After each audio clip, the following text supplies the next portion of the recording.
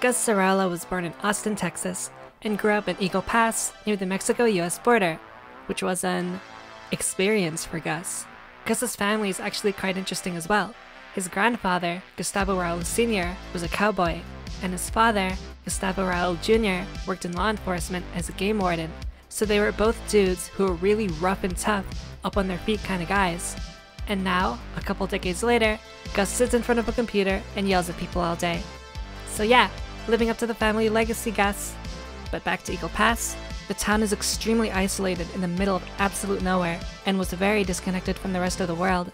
Everyone in the town knew each other, so the people of Eagle Pass knew that Gus wasn't born there, and he was treated like an outcast and ostracized by all the other kids. And because of this, Gus grew up having almost no friends, so he had to rely on himself for entertainment.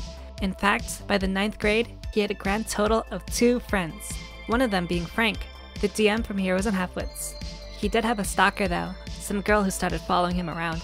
However, while this sounds really sad for Gus, when looking back at himself at this age, Gus admittedly described himself as being a huge turd.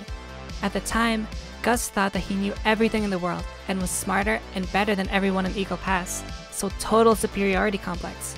Do you think current you would put up with 17-year-old you? Current me would choke the shit out of 17-year-old. And because of this feeling of being superior, as well as being treated like an outsider, he dreamed of leaving Eagle Pass, counting the days until he finished high school so he could just leave and never come back. That was his goal. So no matter how bad it got for him, no matter how miserable he was, he always looked to the future, waiting, just waiting for the day he could leave. And once that day came, Gus immediately left and went to university right after high school.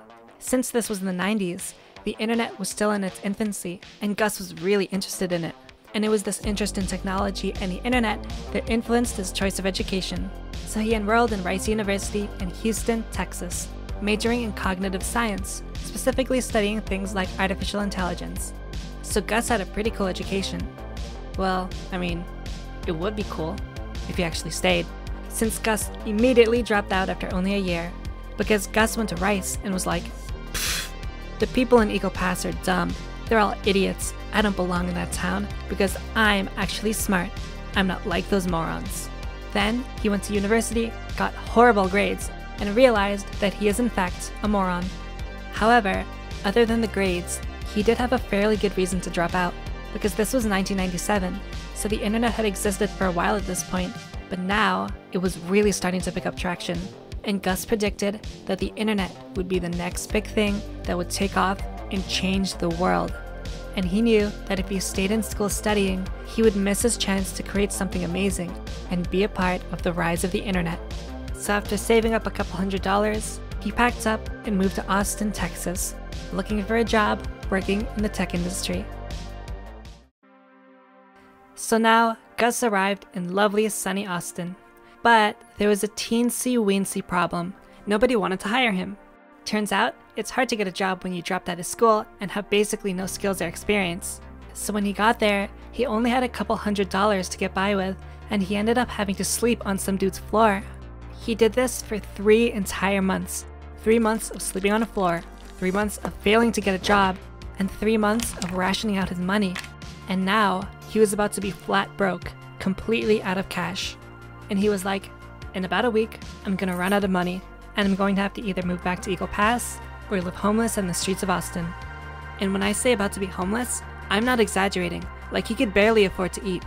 It reached the point that just buying a 99-cent burger at Wendy's was difficult for him to afford. So he was like, I'm going to end up homeless.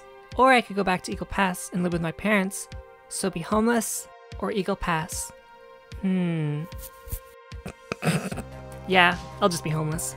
But out of pure luck, things started to change for Gus, because Gus's roommate was applying for a job at a tech support call center, and he needed a ride, so Gus drove him there.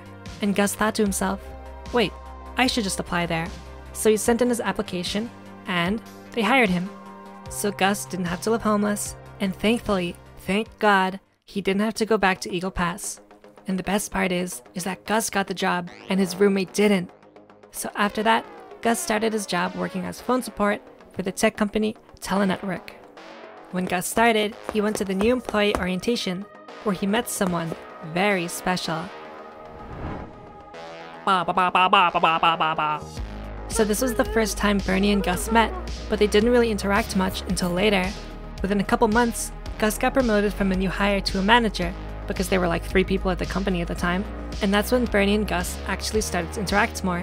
Since working at a call center can be really draining on the employees, the company bought a Sega Dreamcast for the office to help the employees unwind. So Bernie and Gus, both being gamers, decided to play a game of Dead or Alive 2. And when they started the first round, Bernie pretty quickly beat Gus. And Bernie felt bad about beating him so handily, so he was like, "Hey man, I'm really sorry. I play games a lot, so I'm pretty good. Sorry about that." And that absolutely infuriated Gus. So the next round started, and Gus kicked Bernie's ass and got a flawless victory. And that's how they became friends. I won't go super into it because they already made an animated adventure about it. But around a year later, a new employee walked in. He was some random dude who had tattoos across his body, and he had frosted tips. So the guy came in and was like, "Hey, my name's Jeff Ramsey." And Gus thought, "I hate this guy." Yep, that's right. Gus said that his first impression of Jeff was he thought he was a jerk. But it turns out that when Jeff got to work, he was actually really good and was pulling really high numbers. He was cutting through calls like butter and was insanely fast at helping customers. And Gus was like, "That delinquent Jeff, there's no way that hooligan is pulling these good numbers. He's gotta be cheating somehow. And I'm gonna catch him in the act." So Gus started listening in on his phone calls to see what Jeff was up to. Hello? Oh. Hello, Mr. Ramsey. The medicine for your super herpes just came in. What? What am I listening to? But as time went on, and Gus kept listening and listening and listening, he realized this guy isn't cheating. He's just genuinely good at his job. So Gus started chatting with Jeff, and he realized that Jeff had the same dry, sarcastic sense of humor that he did. And Gus was like, "Ah, we're perfect for each other." And it was love at first sight. And that's the story of how Gus and Jeff met.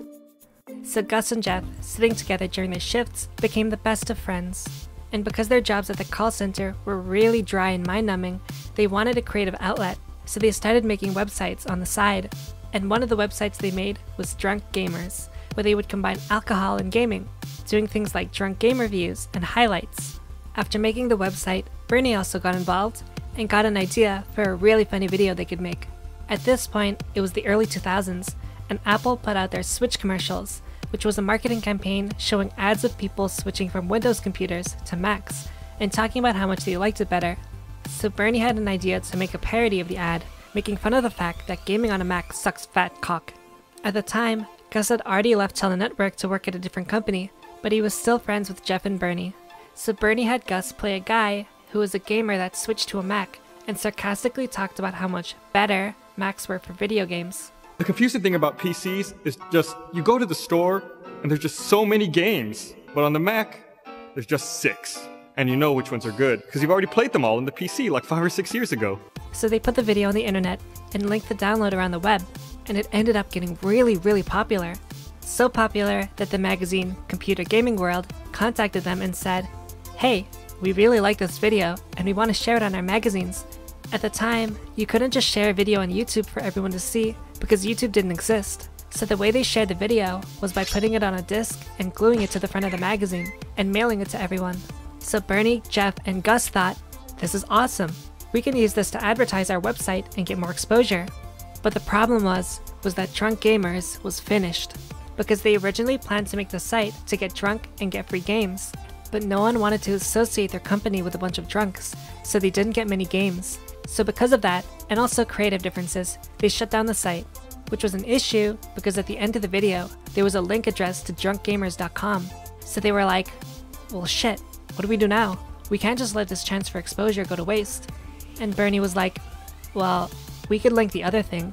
You know, the other thing we're working on? That thing? Alright, sure." And Bernie was like, "Okay, let's make a new version of the video and put our new website on the end." Well, I used to be. And thus, RedVersusBlue.com got shared on Computer Gaming World, and on April 1st, 2003, when that magazine came out, Red vs. Blue officially started. Hey. Yeah? You ever wonder why we're here?